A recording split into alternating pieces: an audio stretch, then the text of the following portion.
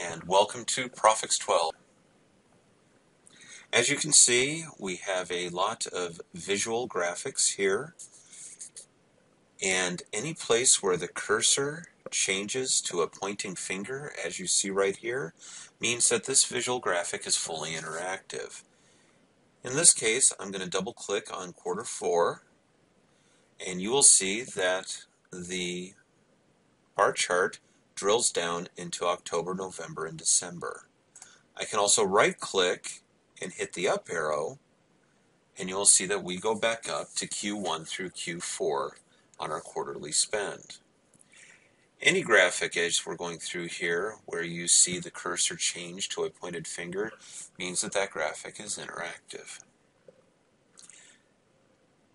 We are capable of having quite a few different visual graphics here in Prophix: pie charts, bar charts. Up on the top left here, you see we have an announcement section. My announcements can be used for giving instructions and timelines for things like month end, or a budget process, or a forecast. We can have any sort of key performance indicator, or KPI, measured and shown on your dashboard. So we can see our top sales, we can see our stock price as needed. We have other types of charts. We have a fill chart, we have column charts, and we even have speedos. On the right-hand side here in green is My Tasks. This is a very important piece of the automation of Prophix, and I'm going to come back to that in more detail a little bit later. On the bottom left, you have My Favorites. What is nice about our dashboard is you can have a different dashboard for each group, or function, or person within your company. Therefore, if you have sales, they could have their key performance indicators or their departments shown on the screen for everybody in sales. Their corporate management can have the indicators or the KPIs that are important to them. No matter what dashboard you are assigned or what dashboard you build for yourself, you can always have access to the ad hoc data views, the reports, or the processes that you work on a regular basis. All you have to do is pin this to your startup screen and it will show up on your dashboard. Over on the right hand side, you see we have department operating expenses, and you'll notice that we're showing a variance for marketing on the bottom right here. Now I'm going to double click on marketing, and you can see we're showing down to different departments and different variances, both positive and negative. Well, sometimes just looking at things graphically isn't enough. Sometimes we really want to start digging into the numbers. So I'm going to right click on this negative variance here, and instead of drilling up or down, I'm going to click on the link symbol, and what that's going to do is that is going to open up the report that we use to build that visual graphic. Now another nice thing is using standard web controls. I'm using the control plus sign. I can increase my views so we can see things a little bit clearer. Here's a report. It's a very nice built report, and we can see we have visual graphics on the top, and we can see where travel cost has the biggest delta between actual and budget. Down here underneath, we can also see through conditional formatting that travel cost is off by $30,000. Now, I did say conditional formatting. Just like Excel, and if you are comfortable working in Excel, you can build a report or a template inside Prophix without a problem. Basic Excel skills and an Excel-like atmosphere allows you to quickly and easily build reports in Prophix. Now I'm going to right-click on this variance, and I'm going to come down here to Analyze. What Analyze does is this opens the data inside our ad hoc query. And our ad hoc, or a data view, this allows us to strip off all the formalities of a report and go down into the data inside Prophix. So as we can see on this data view across the top, we have our different versions, actuals, budget, the variance in between them. Down on the left, we have our summary level accounts. The reason I know there's summary level accounts is because of the plus sign that you see on the left-hand side there. Also, on the left, under pages, we have the other dimensions that we can see. Here we have the different departments of marketing. Here we have the different months of the year. And we can go down to different currencies and different views of the data. Now, real quick, I want to make things a little clearer, and I want to turn this into a trend analysis. So I am just going to grab on the bar on the left-hand side of my time, and I am going to drag it and drop it into my columns. And just that easily, we have changed over to our versions on top to our time dimension. And we can see that that $30,000 is in January for travel costs. Now, I'm going to drill down, and I'm going to hit the plus sign on travel costs. And as you can see, underneath travel costs, we have lodging, airfare, car rental, entertainment, and meals. These are the natural level or the leaf level accounts that make up travel cost. This is usually the level into which we will budget or forecast, or in the case of actuals, measure against. Now, we could come back over here and I could select the different departments to try to see where a majority of that variance is, or once again, I can drag and drop, and I'm going to drop this right on top of airfare. And now I can see that product marketing has the lion's share of the variance for airfare for this month. When we load data into Prophix, whether it is by a flat file, an Excel, or preferably an ODBC connection, a connection directly to your data from your ERP or your accounting system, if we have that connection and that pipeline to pull data in from, we can very quickly go back along that pipeline and see what details are behind the numbers. We tend to load data at the trial balance level, but sometimes we want to see the transaction level. So I can right-click and go to drill across, and that is going to take and drop a query into your ERP or your accounting system, and it's going to pull the transactions back for that number. And I can come up here, I can sort descending, and we can see that we have some big hitters, one very big hitter in that variance, and that's a $15,000 charge. Now, if you are scanning your invoice in your ERP or your accounting system, we can actually drill back across and take a look at the PDF that is associated with this charge. And as we can see here on our invoice, this was for a conference for 1, 2, 3, 4, 5, 6 people in January. And this conference was something that was not budgeted for. Now, if we stop and think for a second, in a very short period of time, we have seen a variance on our dashboard. We've looked at the report behind that variance. We've drilled into the data behind the report. And then we've gone and looked at the transactions that made up some of the numbers in that data view, all in a very short period of time. Now we know very quickly that I need to call product marketing and talk to the manager there and find out if this conference for 6 people is something I need to budget for in following years. Now, in my own personal experience as an FP&A analyst, I know that that would have taken me several phone calls or actually getting up and walking over to the marketing department to find out who had gone to the conference, what type of conference this was, whether or not it would be something that we would be doing going forward. So I've been able to save an awful lot of time just by being able to drill in to the variances that I see on a dashboard.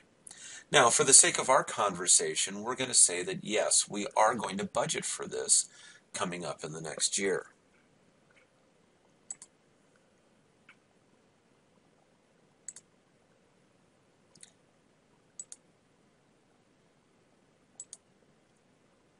So back here on my dashboard, let's go back to my tasks. The best way to explain this is we have an ability in Prophix to automate repetitive tasks. That way we take people out of the equation and reduce the chance for errors. And the best way to describe a repeatable task is to talk about budgets. So when it comes to budgeting, we have a budget template that we send out to our budget managers for them to fill out to give us the information that we need to come up with next year's budget. Well, with our workflow, we can take and automatically send those templates out to the different budget managers. When they're done filling out those templates, they send it back to Prophix, and Prophix then notifies the next person in line or the approver to say, hey, this template has been returned. Can you please look it over and approve it? Once the approver gets that email, they go in, they look at what was returned, and now you go through the acceptance rejection routine. You take a look at it and you decide, you know what? No, this isn't good enough. I don't understand some of these numbers. You can annotate the template, send it back to the budget manager. They can fix it or provide more explanations, send it back to you. You'll get notified that it's back. And after you're satisfied, you hit approve.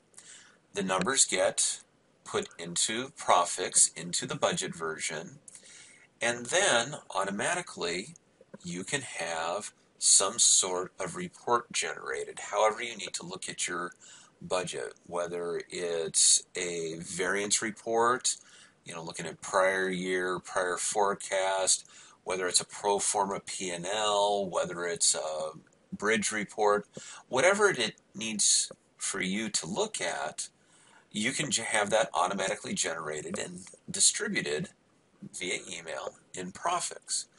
That is called workflow. And very simply, my tasks is my piece, my individual responsibility of a given workflow. So in the case of the budget, I need to go in and prepare my department operating expense report. And as we can see, I'm a little bit overdue, and all I need to do is click on it, and my operating expense report shows up. And what we have here is in white, we have data that comes from other systems within Prophix. The yellow is areas in which we can manually load data. The gray is just summary level data of the items above it. Now, back in lodging, if you noticed, we were off by $10,000. So I'm just going to very quickly update this to $16,462. Please notice on the left here that the 2017 number is 75,000. I'm going to hit enter, and I am going to update this template. And notice that my year very quickly updates to $85,000. Now, being an FP&A guy, I don't really like to have changes to my data without some sort of substantive note or explanation. Well, I can right-click on this cell, and I can add a comment. In this case, I'm going to say new January conference. Now I can click the plus sign and add it. Also, if you have some sort of forms, you can have those added as well.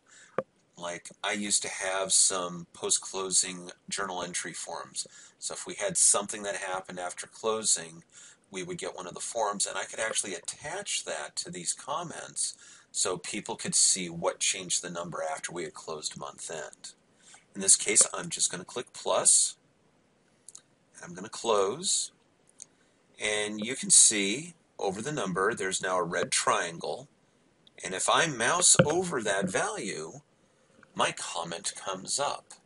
So this can be very handy in looking through your budgets and your reports to see who changed a number, why it was changed, and you could even add a second note to it saying approved by the CFO and put initials in. So it's a very quick, easy way to communicate one-off changes that you have in your budget. Now over here on our forecast, this is a September forecast, you'll notice we think we're going to finish the year at 99,000. Let's say we believe that number for a minute. Let's say we think we're going to end the year at 99,000. So I'm going to change this, just for ease of numbers, to $100,000, and I'm going to hit enter. And very quickly, Prophix says, stop. Hey, come on. There's 12 months in that year. How do you want me to spread this new data throughout those months? As a matter of fact, anytime in Prophix you try to add a number at a summary level or a higher level where there's lower level data, it's going to ask you to stop and ask you how you want to spread the data. Now, we could spread evenly. I've only ever done that if I've had a new account and I needed to just put numbers in it, you know, a rough estimate. That way it would show up on the report and the budget manager could then put in the correct numbers. Normally, I would hit spread based on existing data. What this does is this collects the seasonality of the data and then will proportionalize the difference in the amount over the months based on seasonality. And just to show you, we can also spread data based on member property values or based on data in other dimensions. Where this has come in handy with me before is in the allocation of data. So let's say I needed to allocate my IT expense. So I needed to allocate my IT expense, and I wanted to allocate it through the other departments based on headcount, because everybody's got a laptop. So I could actually grab the headcount by department and then spread the IT expense over those departments based on the proportion of headcount in each department. A very powerful tool. We can also load data by increasing it by 10% or decreasing it by 10%. A lot of ways to do what-if scenarios and a lot of ways to look at your data a little differently or to build different variations into your budget. In this case, I'm just going to spread on existing data. And as you can see, we've updated to the 100,000, and my number now has gone from 16,000 to 19,000. And again, this note is going to follow that number because we store calculations and notes centrally in our database. What this means is wherever I pull up January lodging for product marketing for the 2017 budget, that note is going to come up with that value, whether it's another report, whether it's another template for a forecast, or whether it's just a simple ad hoc query that you're trying to do some research. That note is going to come up with that number because we store things centrally within our database. Now, sometimes we need to add a little more detail than just a note in the system. You'll notice the next two lines have little blue triangles to the bottom right of them. And as a matter of fact, if you remember, we had an additional $15,000 in airfare. If I go to add that amount, Prophix once again stops me and says this account can only be updated using line item schedules. We have these line item schedules or line item detail that you can force or require to have on different accounts. What this does is requires below the line detail that your budget managers need to enter in order to show how this number was created. I'm going to click OK, and here's the line item detail. And as you can see, for airfare up here, what we're doing is we're showing where we're going, how many people are going, and how much it's going to cost for us in airfare every month. So in the case of our new conference, there were 6 people on the invoice, and it was $15,000 in January. So very quickly I've added that detail, and you can use this for anything. Office supplies, I used to use it for our laser printing cartridges. We used to have very expensive cartridges, so I would have line item detail below that showed the different floors of different buildings, so I could budget which ones would be used up in which month.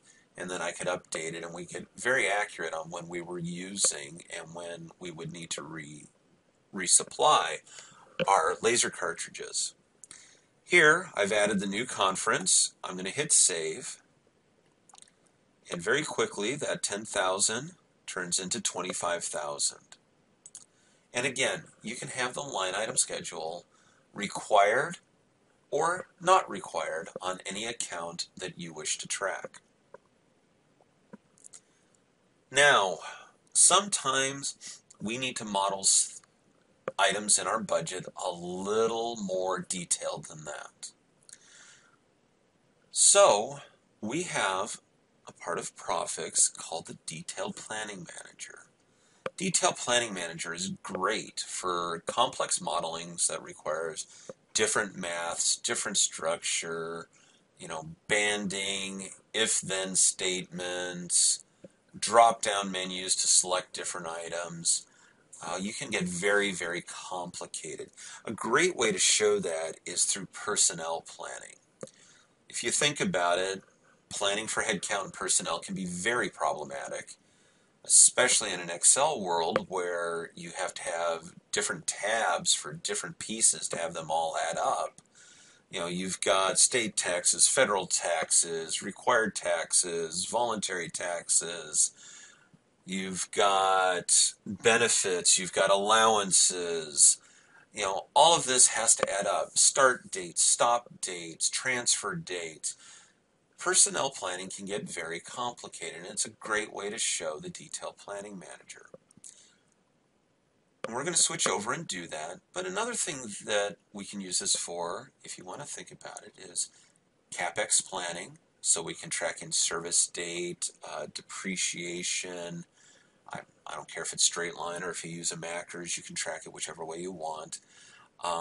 We can use it for loans, large incoming loans at a low interest where we have an interest expense, and then maybe we take that money and we divvy it up in smaller loans at a higher interest rate, so we have interest revenue. We can track all of that.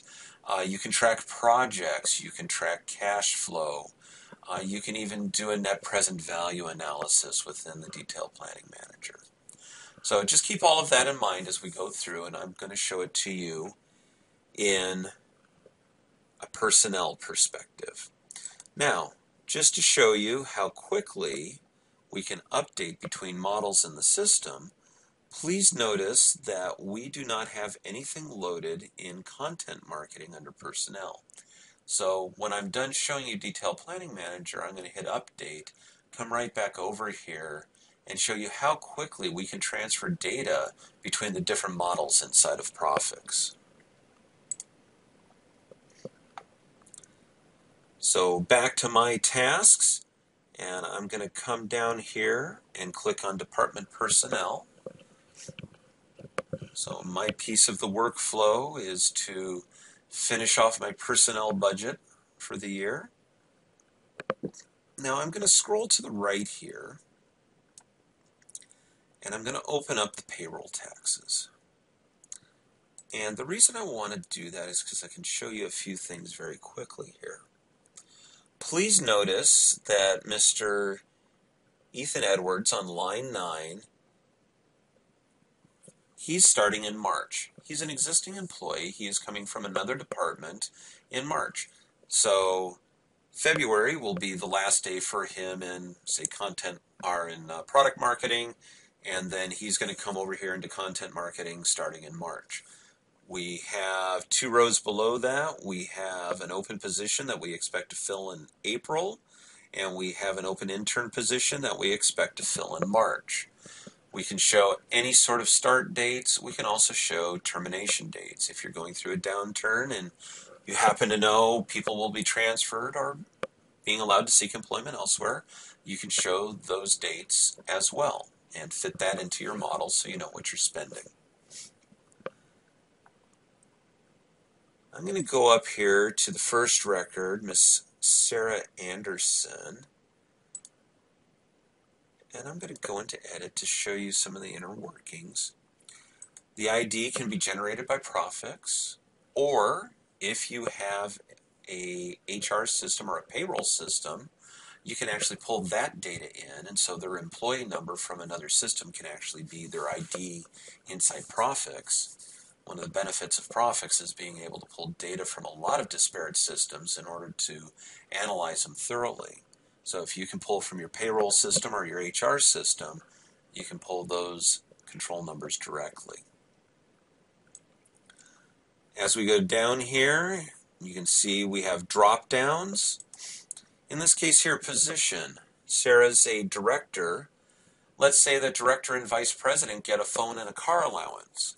So if on this drop down I select director or vice president, that phone and car allowance is going to show up in the budget.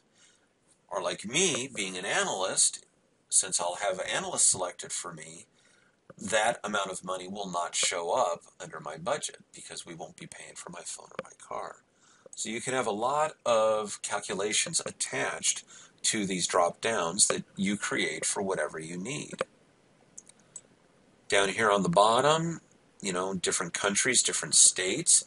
As we change states, different taxes. Some have state tax, some don't. We could change country. If we were to change to Canada, then that would mean the different provincial taxes would kick in. Different vision plans, health plans, dental plans. As you select which one they've chosen, it has the right percentages to show within the budget, both as a deduction from the employee plus what the employer has to pay, for the healthcare expense. Now, real quick, just to show how quick items update, I'm going to give Sarah a really large raise here to 115 million. I'm going to hit OK. Now notice the taxes here are all spread fairly evenly. I'm going to come in here and I'm going to say calculate. And just that quickly, Prophix has calculated everything for the new annual salary, and notice that the payroll taxes are all now paid in January. Because here in the States we have some caps on some of our taxes, as we flipped over to that huge payroll, all of her taxes were paid in the first month. So as you can see, as you're changing things and fine-tuning inside a model in the Detailed Planning Manager, you can very quickly update your data to get a very accurate model of what you're looking for. Now, what I'm going to do is I'm going to say update. And what this is doing now is this is transferring the data that we've built here in this model, and it's transferring it over to my finance model. The finance model has updated successfully. So I'm going to close out of here, and I'm going to go back to my OPEX report. I'm going to go back to content marketing, and you will see how quickly that we can update between models. I used to have a production model, then when that was updated, the change in the production would update the variable expenses underneath manufacturing spend in a flex budget model, and then we would take those numbers and compare it over to our actuals. So very quickly you can go between models as needed. Now somebody is going to be very sharp and notice that 50 million is a chunk less than 115 million. And one of the nice things about Detailed Planning Manager that I did not mention at the time is that you can also have it automatically allocate your revenues and expenses between different departments as needed.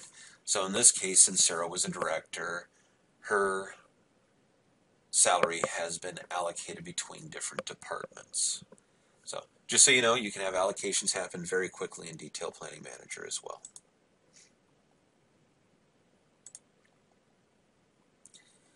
Now, one of the things I would like to show very quick is I want to show you some driver-based sales planning. The first thing on this sheet I would like to point out is please notice that each of the columns here is done by week. With our time dimension, we can go down to actually daily planning as necessary.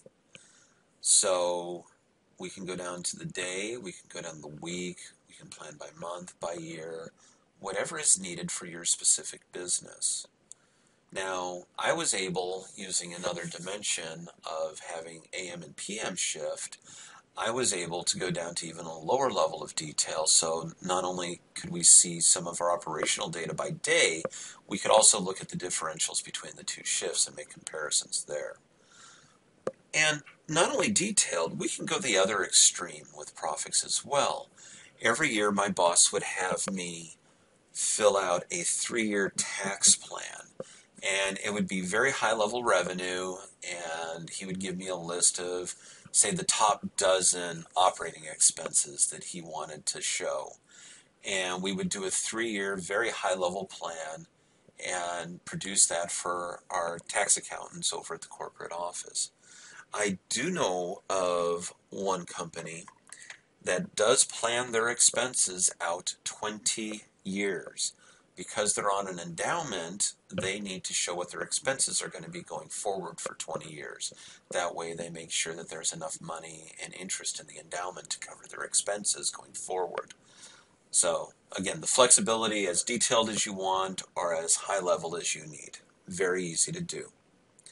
Now also in here, I often get asked about, we calculate this number, whether it's RVUs for medical or, in my case, average sales price, any sort of constant that you use within your business can be stored, again, centrally, like I was talking about earlier, to be used in any report or any data view or any process that you need. And in this case, average sales price, it's a constant that we use when we're looking at production value. We can look at that, and I can have that calculated based on actuals in the prior year, or it's something that I can actually calculate external to Prophix and have brought into Prophix and stored to be used within these different templates. And in this case, I just want to show very quickly that if we change our production and I update, I'll show on the graphic up here is the easiest, very quickly we can update our sales assumptions going forward. So again, we can have drivers stored within Prophix, and you can build very easy or very complex models to show your business and how it works at different levels of production or revenue or whatever it is you need to measure.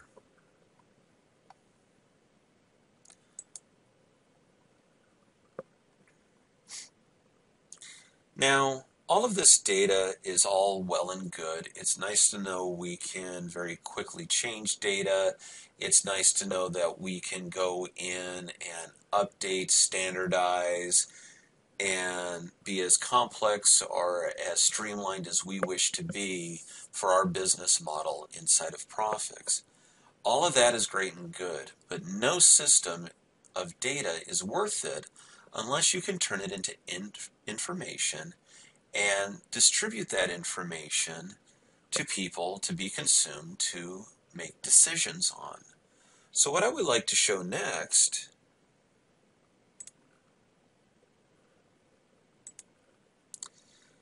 is our report binder. Now, this piece of Prophix is another feature, and this allows us to pull in different items from different areas to create a very nice boardroom quality report. Notice the first two lines here are Word documents, and if you look on the top left here, we can include Excel, Word documents, or PDFs above and beyond the normal templates that we have within Prophix itself. So you could have a very nice cover page built up for your reports. We could pull that in. You could have different disclaimers, footnotes, executive summaries generated, and pull Prophix data into that. As a matter of fact, with our Excel add-in, you can actually have items external to Prophix updated automatically once you're done with your month end. So we can pull the data into Excel and then have that update items in a Word doc or in a PDF for your presentations. And then, if appropriate, we can pull these updated documents back into Prophix to show them with the actual templates. Now, one of the things I like to talk about at this point is security. You'll notice we have only 5 reports here on this page. Now, we distribute to a lot of different people in a lot of departments in a lot of different sales regions with just these 5 reports. So in my case, when I distribute this, I want my folks in Australia to see Australian data. So they're going to see their data, and it's just going to be the accounts that they deal with. So the report, from my old company when I was in FP&A, the report would collapse down to show just what was going on in Australia. It was a smaller sales center, so it did not have quite as much detail. Then the European region would get a slightly larger report. The report would expand back out to have the European data in there and show the accounts that were used by the Europeans. And then for across the world, all the financial managers and the executives, they would get a full report with everything in it. So full set of accounts, a full set of pages with each different region. So what's nice is based on security, the reports that are generated in Prophix will expand or contract as needed depending on your security level. So the folks in Australia, I made sure that they could only see things for the Australian region. For the folks in Europe, they could only see items for the European region. And for the execs, they could see everything. So very easy to set in our security manager. And you can get, again, as detailed as you want. You could actually get down to the point of, one person could see one account in one region for 1 month and then turn it off. So also the other side of the coin is writing data into Prophix or loading data into Prophix. In my case, at my old company, I was the only person who could load actuals. Because I was bringing actual from 26 different legal entities, I had a process and I wanted to make sure everything went right. So I was the only one who could load actuals, and if something wasn't quite right, I knew which pieces of the process to rerun to get the best and most current data into the system. Now, if you're looking at budgets and forecast, then I would have whoever needed to put data in the system have the ability to put data in for a budget. So be it the budget managers or the FP&A analysts or the CFO. Whoever needed to put the data in would have permissions. But the other side of that is when your budget is over, you can lock down your budget version and you can remove permissions very quickly and easily so nobody can change your number going forward.